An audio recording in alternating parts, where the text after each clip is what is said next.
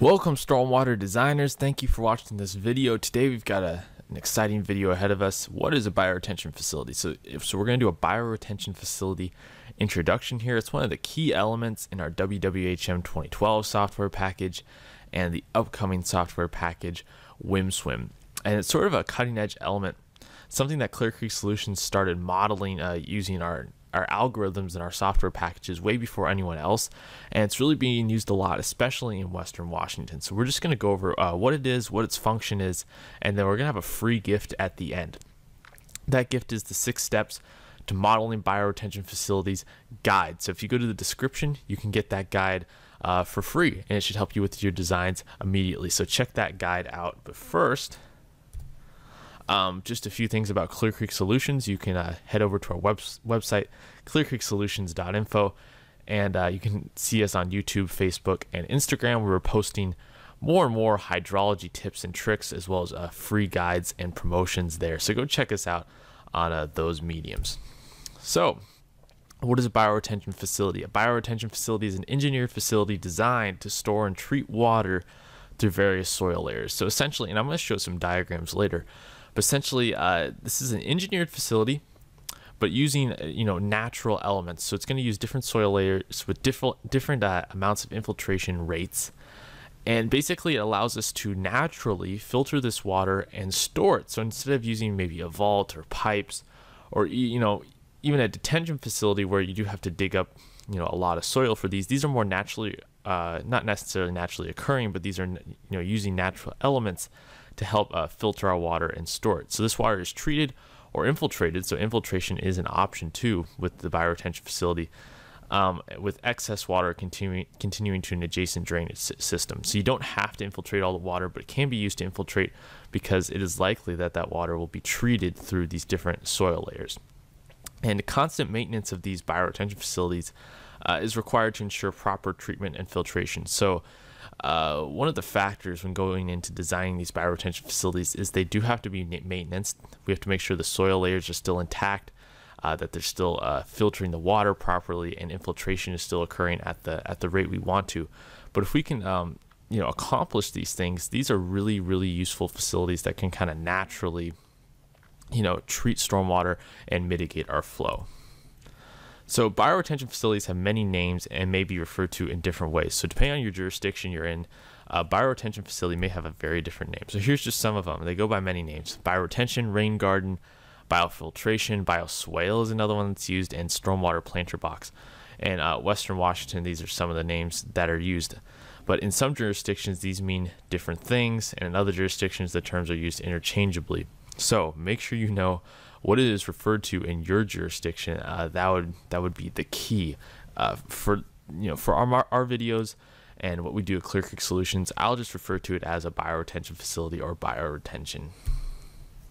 Here's a quick picture of what one looks like. You can see there's some water pooled up right now. It's going to filter through the soil layers, and it'll go to a further stormwater facility, or it'll infiltrate through the ground.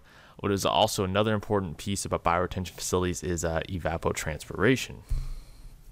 So in Washington State, these engineered facilities, they treat stormwater by passing it through a specified soil profile and either retain or detain the treated stormwater for flow attenuation. And then, of course, we refer to the specific manuals that we use.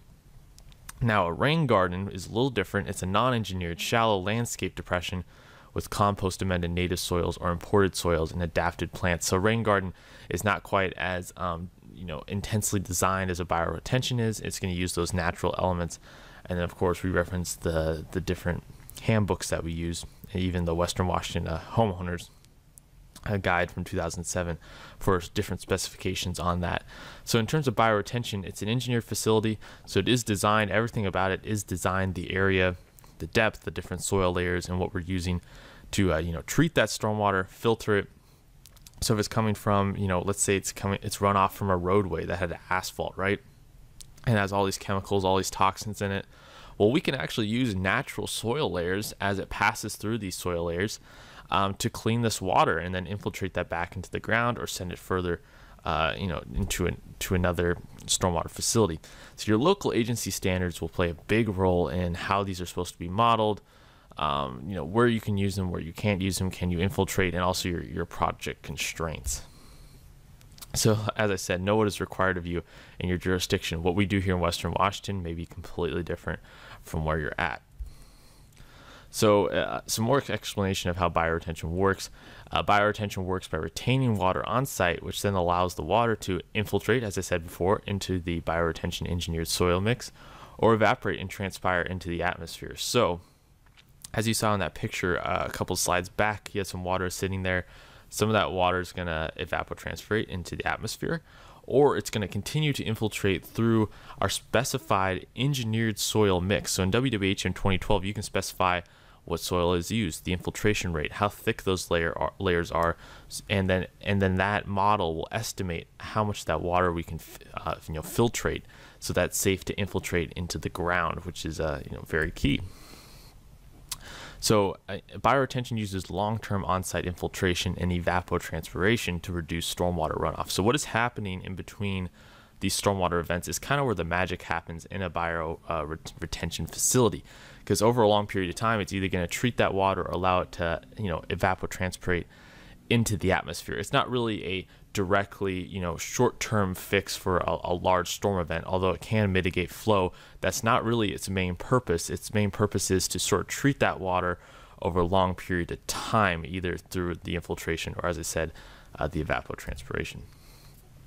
So the bioretention can provide really good use of water quality and hydromodification if it is designed correctly, and that is the key.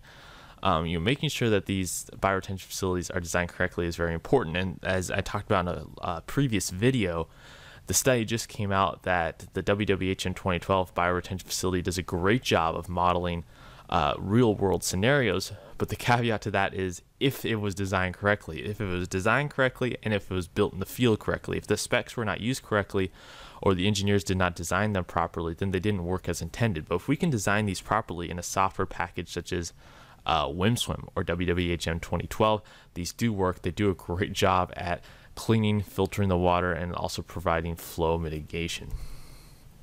So the bioretention facilities cannot be designed correctly if they're not modeled correctly. So it has to be modeled in a continuous simulation model like wwhm-swmm, using someone who's experienced in hydrology, and that's how we're going to get the best results. And we understand that modeling bioretention facilities, there's a lot to this. Just as I explained in this short video, there's a lot to modeling these facilities. So that's why we have a free guide for you. We have a free gift. Download the 6 steps to modeling bioretention facilities today. Go to the description box, get that guide, and that'll help you. That'll walk you through a sample project, sort of explain some of these terms and how you do it in a software package like WWHM 2012. So that'll help you get started right away in modeling your bioretention facilities. So I want to thank you guys so much for watching this video. Check us out on those other mediums, and we'll see you guys next time.